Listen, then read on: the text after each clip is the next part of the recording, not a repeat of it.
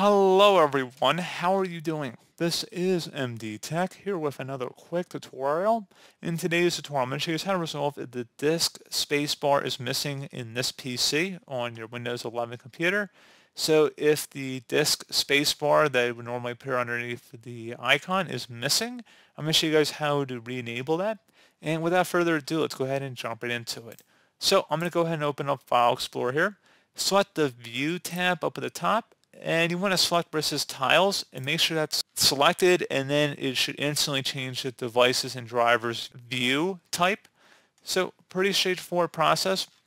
If you're still having a problem, you can also attempt to open up the search menu and type in File Explorer Options. Best match, you'll come back with File Explorer Options. Go ahead and select that. And you want to now at this point go ahead and select the View tab. And where it says Reset Folders, go ahead and left click on that button.